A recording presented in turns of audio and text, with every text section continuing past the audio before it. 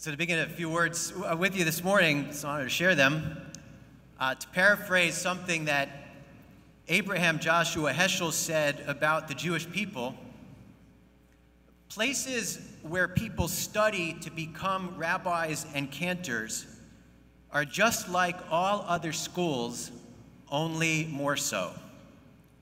All of the opportunities and drama in personal and academic pursuits of those years present themselves even as those called to the clergy pursue their degrees and ordination. And this includes something many of you are familiar with, which is becoming close to certain teachers and professors, so much so that they can come to feel like they are part of your own family. Whether or not the professors feel the same way is often an open question. For me, one such teacher at JTS was Rabbi Joe Brody, the long-serving dean of student life, confidant, and friend to many, over 50-plus years of service to the JTS community. He has been to our home, we have been to his, we have celebrated many happy occasions together. We have kept in touch, sometimes sporadically, but fairly consistently over the years.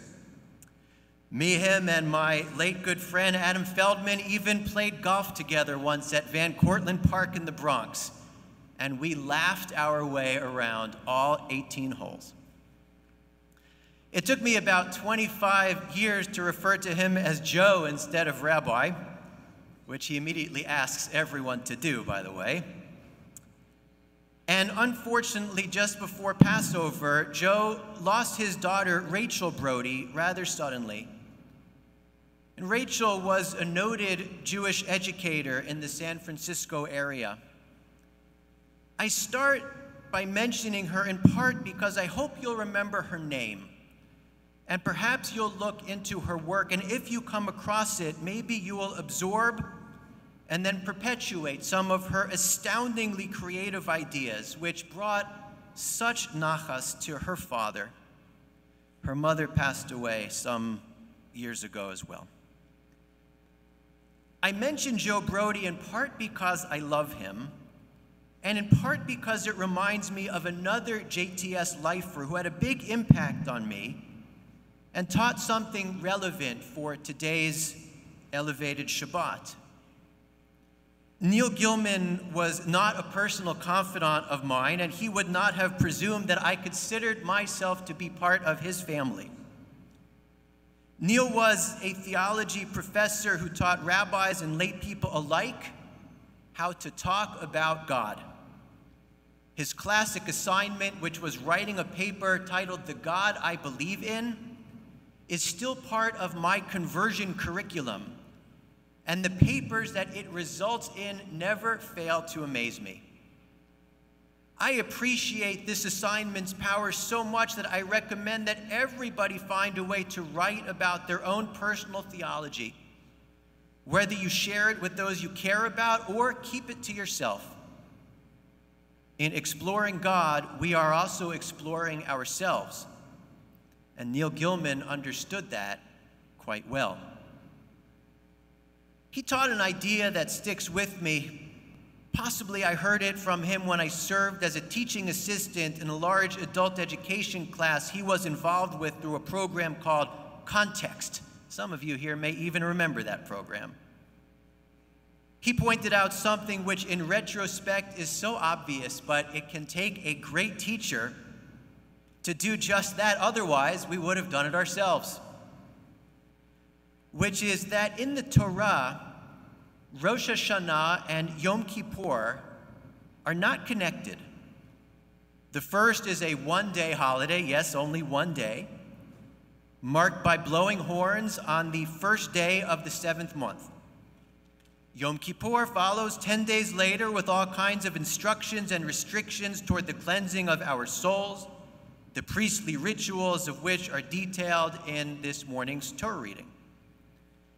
Gilman correctly surmised that Rosh Hashanah absorbed some of the holiness that spilled over backwards from Yom Kippur and over many, many years became what we now refer to as a high holy day. The 10-day period from Rosh Hashanah to Yom Kippur is not referred to as a special unit of time in the Torah. We are not commanded to count those days as we are the Omer period that we are in now. Yet it has become a period of elevated introspection and of repentance, and it has its own name. The Aseret Yemei Teshuvah, the 10 days of repentance, of consideration of where and who we have been and where we hope to go, because the Jewish people have made it all of that. In other words, what Gilman taught is that sometimes we make new connections between old holidays, and we learn and we grow from them. He taught how that happened between Rosh Hashanah and Yom Kippur, and this week we get to absorb a period of time on the calendar that is still being developed as this very Shabbat connects to new holidays. Whether we recognize not just Yom HaShoah and Yom HaAtzmaut, but also the days between them as a time to reflect on the meaning and message of both, is something that remains up to each of us. As you probably know, last Wednesday night and Thursday was Holocaust Remembrance Day, assigned the date 27 Nisan, in commemoration of the beginning of the Warsaw Ghetto Uprising. And Yom HaAtzmaut, Israel's 74th birthday, follows a week later. Program note: if you plan to be there for Israel's 75th, book your hotel rooms now. Something about that number just resonates. There is just 1 week between these two modern holy days. A mathematical and calendrical fact which at one point some decades ago led a visionary to suggest an idea that I assume was dismissed out of hand more than once. Like the Bob Newhart bit about Abner Doubleday pitching the idea of baseball. The reply being, no way, it will never work, it's too complicated. So what was this revolutionary Jewish idea? We'll take teenagers to Poland for Yom HaShoah and walk with them from Auschwitz to Birkenau. We'll call it the trek, no, the procession, no, the purposeful walk, no, we'll call it the march. We'll call it the March of the Living. Is that it? No, then we'll put them on planes and bring them to Israel, where they will celebrate Yom HaAtzmaut. The response in my mind is, so that, sounds like a lot of, logistics to manage. How many teens are we talking about, like 30 or 40? No, says the visionary, I'm talking about thousands, one day maybe tens of thousands. And not only that, we'll bring survivors and rabbis and cantors and educators who will march right along with them. And they will tour and learn about the sites of devastation in Poland and triumph in Israel. And they'll take classes beforehand, and they'll stay in touch afterward. And I'm sure, like Newhart's imagined conversation with Doubleday, the response was, it will never work. But it has, and many thousands of teens have been positively impacted by the March of the Living. I staffed that trip twice, and each time was incredibly powerful, even life-changing. This year, our own senior in high school son, Zev Englander, was signed up to go with his Donna Klein Jewish Academy community. And a few months ago, something very weird happened. There were still COVID flare-ups, and Israel was taking the matter of national closures very seriously and implementing them very quickly. Newhart bits aside, the march is incredibly difficult logistically.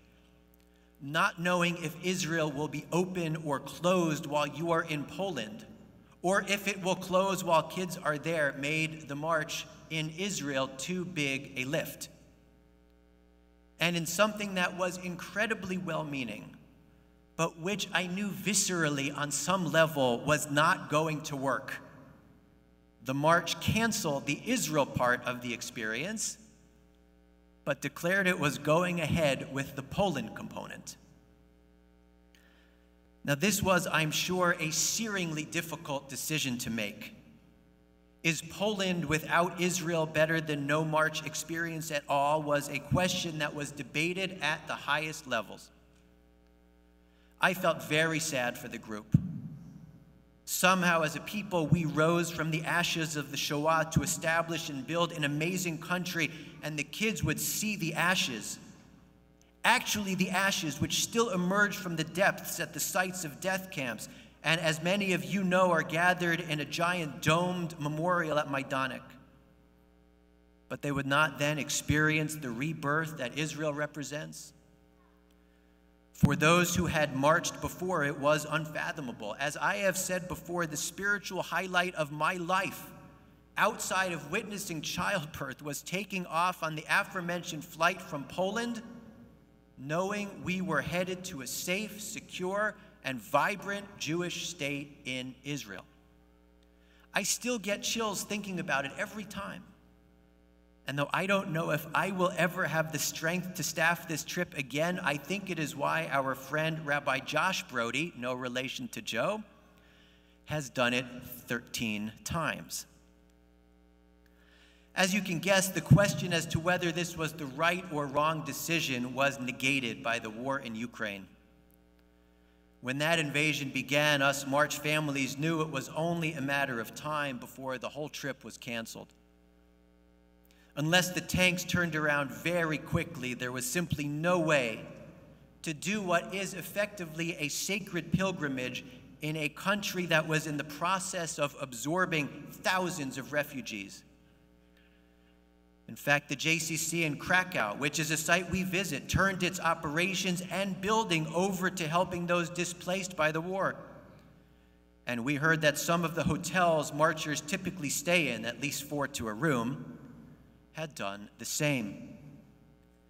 Canceling this impactful Jewish educational experience is hardly the most significant result of this horrendous incursion that has upended the lives of so many and called on so many nations, communities, and individuals to help in some meaningful way.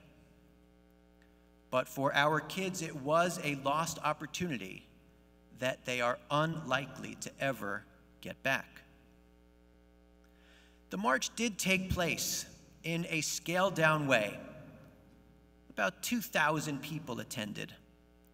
The president of Poland addressed the gathered group at the official ceremony at Birkenau, as did former Israeli Chief Rabbi Lau, who has been on more marches than even Josh Brody, and who always speaks with passion and energy that belie his age. He is an Ud Mutzal Me'esh, a brand plucked from the fires of the smokestacks, and could have just as easily perished as he did survive, first being taken prisoner at the astonishingly young age of just 7 years old. This was already going to be a different and special march because it is becoming clear that marching with survivors who are old enough to remember anything about the experience of the Shoah is an era that is coming to a close.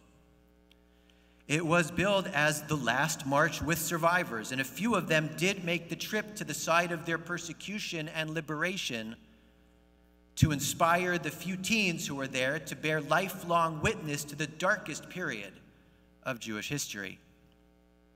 As you would guess, the overall theme was passing the torch to the next generation, which will now be responsible for Holocaust remembrance and education. Not too far removed from the difficulty of deciding whether to go ahead with or to cancel the march is the question of what themes the march can reasonably include without diluting its core purpose, which is teaching teens and adults something of this devastating era so that its memory will be perpetuated. Early on, March organizers realized that if this experience was only about history, it would be important and very sad, but it would not make a huge difference in helping to address and work toward the end of destructive hatred in this world. So here's a little bit of a quiz. Which of the following topics do you think were mentioned during this year's March programming as being fundamentally connected to its mission? The heroism of black soldiers in World War II and Jewish participation in the American Civil Rights Movement. The war in Ukraine and how Poland has stepped forward to help so many thousands of refugees. Recognizing and honoring the victims of anti-Semitic attacks in Europe, the United States, and India. A delegation of Muslims from all across the Middle East to emphasize the importance of Arab-Israeli relationships. It's a trick question. All 4 of those topics and more were mentioned, even as the tragic and murderous events of the Shoah were recounted to a new generation in some of the places where they happened, not so very long ago. The memory of the 6 million has to be with us always, and it is a memory that is not confined to a day or a week. But honoring this week-long period as one that is set aside for reflection and heightened spiritual and humanitarian consciousness may be one way we can make sure these days are as much a part of Jewish life as are Rosh Hashanah and Yom Kippur. Perhaps the Shabbat in between Yom HaShoah and Yom HaAtzmaut will eventually have its own special name and some of its own liturgy, like Shabbat Shuvah between the High Holy Days. I hope so, because it is up to us not only to keep memory alive, but to eradicate the kind of hatred that led to our near destruction, and to replace it with understanding, respect, and appreciation for life. Shabbat Shalom.